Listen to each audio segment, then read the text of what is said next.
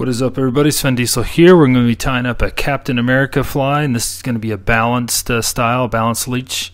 There's a few other names for this, midnight fly. I can't remember. There's a few different variations. I always knew it as the Captain America. We're using an Ahrex FW550 Semperfli wax thread in a 8/0 in red. That is very critical, because that's going to be our hot spot. And what I'm going to do is I'm going to start my thread and lay down a nice little layer on the shank of the hook here, working my way back, and then I'll advance my thread back up. To make a balanced fly, you can think of it in two different ways: air balanced, water balanced. They're going to be different because if it balances in the air, it's going to balance different in the water. However, I don't really care, because they catch fish if you're in a good range of somewhat horizontal. And so let's see how we balance this. This is mine. I've got an embroidery pin right here. It's 1 1/4 inches, I believe. And then I've got a 5/32 tungsten bead on there in gold. I only had some gritty gold, but what I do is, you can see right now I've got about 3 bead spacings before I get to that bend of the hook. Now I put my bead on opposite. It's just a habit of mine. I think it looks cleaner. And so what I want, in order to get it balanced for water balance, I want about 2 beads between where it sits at the end and where it hits that hook bend. And that's just a rough estimate. I always encourage people to, tie one, water balance it, see where it sits, and then tie the rest of them that way, as long as you're grabbing out of the same pack. However, I've done enough of these. I'm just going to go with it, and we're just going to tie that in now with some securing wraps. I'm going to make sure I've got about 2 beads. I only have 1 on there physically, but you also got to be mindful back there where we snipped it. You can, get your thread caught on there and it will break it automatically. But back to the beads, you can imagine if I had 2 beads on there, it would be almost tight. But I only have the 1, of course. And so what we're going to do is I'm going to show you, about approximately how it's going to be. We'll see if it works, because this bead likes to slide around. But when it's on just a loose material and I've got tippet, I'm just going to use some wire here. Insert the wire through here. The wire will allow it to just move freely. And you want it to sit about a 30° when it's air balanced. So you can see there, if it was air balanced, it would be staying like that. But you can see how it moves. The hook bend is a little bit heavier than that tungsten bead, and it slides it down. And so this isn't going to be as effective. If you really wanted to test it, you could do some thread wraps behind that tungsten bead. But I want it to sit about a 30° angle, and so we'll just go with that. So I know right now it's not air balanced. If anything, it's more towards water balance, so I'd fish it like this. So now we're going to start our thread back on here, and like I said before, air balanced, water balanced, it doesn't matter. They both catch fish. However, I like to get mine as close as possible to water balance, just because in wind and other variables, that's going to be more true. I'm using some super glue here, some Z-Ment, and this is the critical foundation that keeps that embroidery pin all in, strength and durability. I'm going to be pulling this through rocks and bouncing off a lot of fish in their mouth and jaws, and so we're going to keep that Z-Cement handy. And here, be very careful of that point we cut, because unless you filed it down, it will break your thread. Even if you're using, I've had nano silk break as well. It's a pretty sharp point, and so I just cover that up a little bit. You can also cover it up with the marabou. Speaking of marabou, this is some black super boo from Whiting Farms.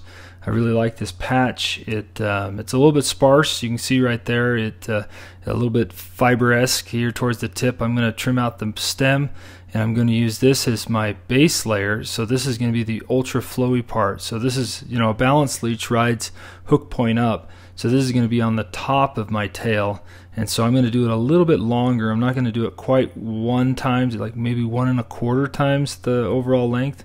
And I'm just going to check that out. It looks good to me. Trim it out, and you can be mindful of your underbody. However, I'm going to show you a little trick around it so you can just bust these out real quick. And you can see how I tied down that slope, so that's going to keep that tail kind of pointing more up as you're fishing it, in theory.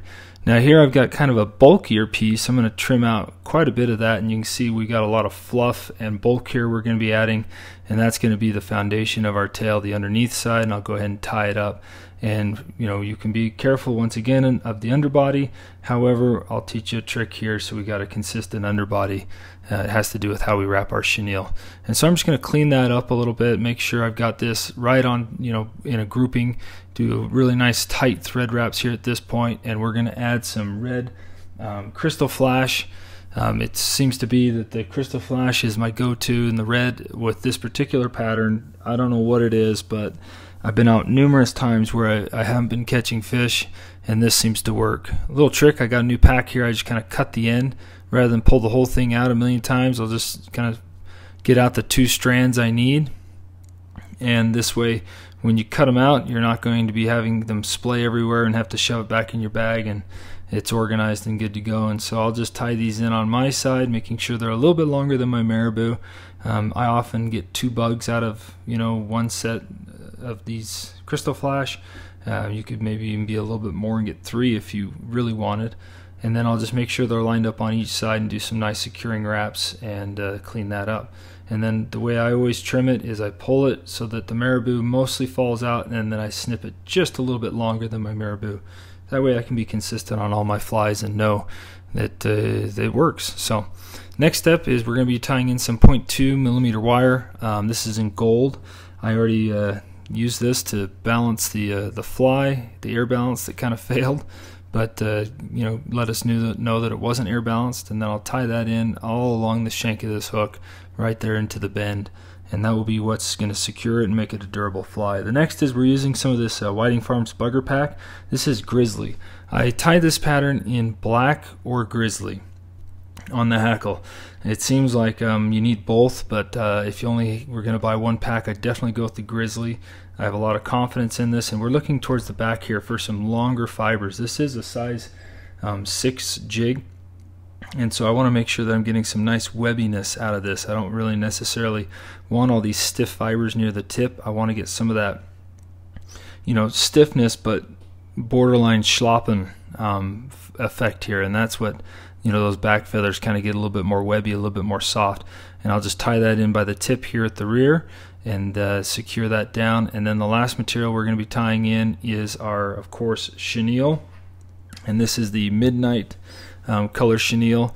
And I think that it's just one of those materials that I just really love, and I think that's why there's some of these patterns. Some guys call it the Midnight something. I just have always known it as the Captain America. A local guy requested it, and that's what he called it, and that's what I've always called it, and we'll continue to call it. But I'll just prep that by stripping off the chenille, and here we are going to make this a nice uniform body. And we have a little bit of hump there right by the bend, and I'll show you how to get rid of that. It all has to do with wrapping the chenille. But first, we already laid down one little bit of super glue on this. I'm going to lay down a second layer right now, and that's just going to make this thing bomb-proof, bulletproof, durable, and last many fish. So first, we're going to start by wrapping our chenille, and I'm going to do it with touching wraps. So I'm not really getting them close to each other, I'm just covering the shank. So we're kind of going a little bit sparse here, if that's, if you want to look at it that way. And then as soon as I get to this bend here, I'm going to wrap it back in and do almost overlapping wraps. You may call it touching wraps, but they're almost overlapping, and you can see how we kind of built up a little bit more of bulk right there by doing that, and our underbody now is nice and uniform. And so we'll take our bugger, and you can see how there's a natural curvature. I want that curve going towards the tail of this fly, and so I'll just orient this feather so that they're going back.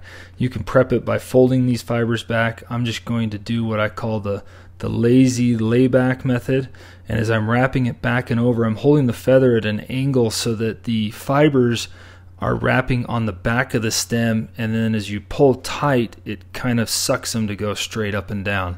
And then be a little careful here around the eye of the hook. You want about 1 or 2 wraps between there and the tungsten bead, and then I always like to do a full turn to 2 turns right there on the bead, and then I'm just really going to crank down as I'm pulling this to suck it in between the bead and the thread or the chenille. And got to be careful if you're pulling that tight. I maybe want to lay off the weedies, but that's why I always pinch my feather with my left hand so that I didn't lose it. I didn't have to rehackle it, and you can see that turned out really nice. I didn't get that second wrap up there for a nice collar, but here is the ultimate thing you want to do. You want to make sure you counter wrap this. We wrap the hackle from me to the opposing side like I'm doing now. That's incorrect. I want to back it up, and I want to come up and over and zigzag it so that it's crossing over the hackle. That way when you get that 36-inch rainbow trout on this fly and it bites that body before you are able to set the hook, and then it's gnawing on it the whole fight in, this hackle's not going to go anywhere. That wire is going to make it durable. So even if it does break, it's just going to fray a little bit, and you'll still be able to fish it, probably until I back cast into a tree or a shrub or a rock. That's typically how I lose most of my flies.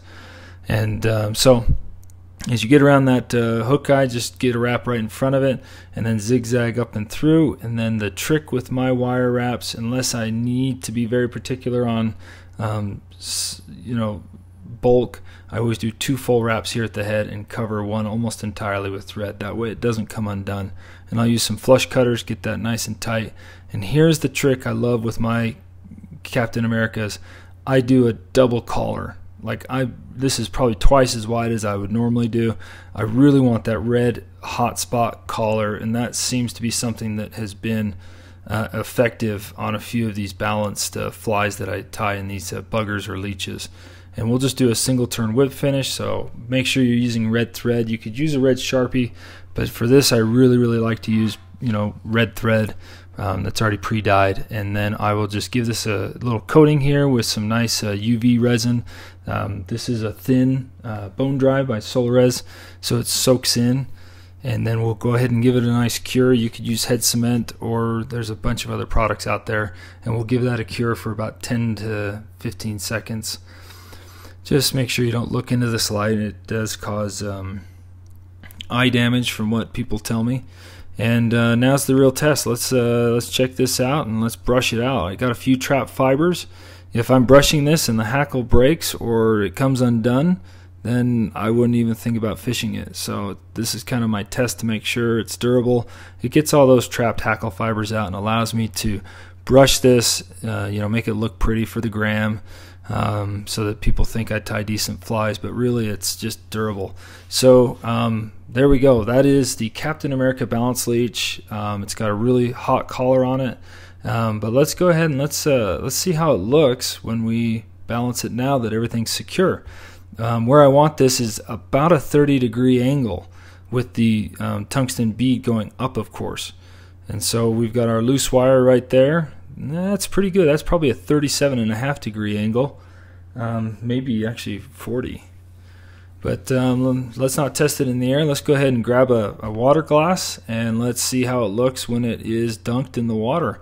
And so I'm just going to plunge it down in, give it a few jigs, and then up and down, and there we go.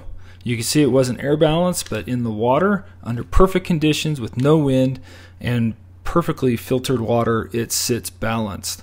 It takes a little second for the marabou to get down, but when it does, and so then as your indicator bobbles up and down, it gives a really good presentation, and I have confidence in it. So tie some up, fish them. It catches fish when everything else doesn't work, so I hope it works for you too.